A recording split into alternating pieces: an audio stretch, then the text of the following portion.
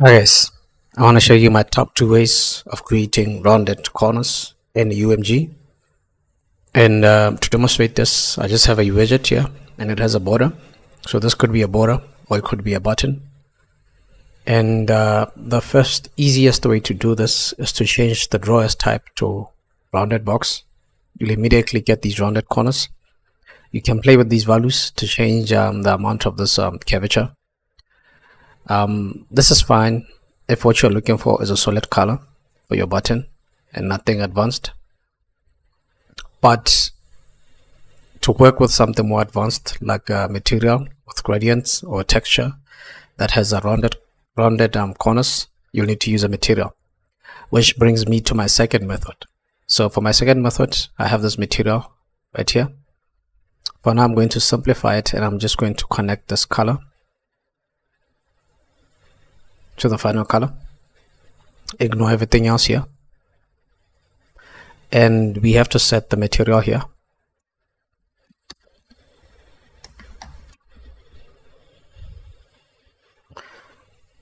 From the material, we need to clear this. So this is what we get. We get a material that's the same as this one. It starts fully opaque and then as it goes outwards, it starts to become transparent. But this is not a rounded rectangle like a button. This is more oval. So to fix that, we need to change the drawers to box. And then after switching to box, we need to change the margin to 0.5.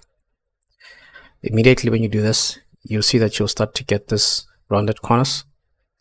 So to increase the curvature of this, we need to play with the image size.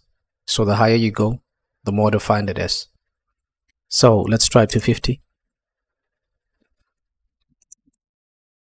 You have to press compile to see the difference. And there you go. It's more defined, so you can go higher if you like. So the advantage of this method over the first one is that we can use the material to texture the button. So it's not just a solid color. As you can see, we are going from fully solid, fully opaque to transparent. So we can also add a gradient here, which is what these other instructions are for. So if you connect this lap here, we get a final color, which is a gradient that starts from green to pink and then opaque, fully opaque. So the opacity section is here. I'll cover this material later, but it's not covered in this video, just so that we can keep it short. If you come back here, you can see that we have a material that's different from just a solid color. You can actually mess with it at runtime. For example, if this was a parameter, you can change this at runtime. And your material, sorry, that's a little crash that happens a lot, and your material will update. So yeah, basically this is how you do it. This tutorial is kind of like a segue for my Fortnite Festival playlist. This is where we are recreating Fortnite Festival in Unreal Engine 5, and we are using this plugin, Mid-Engine Rhythm Tools. So if you want to see how we are doing these buttons, which are like fake.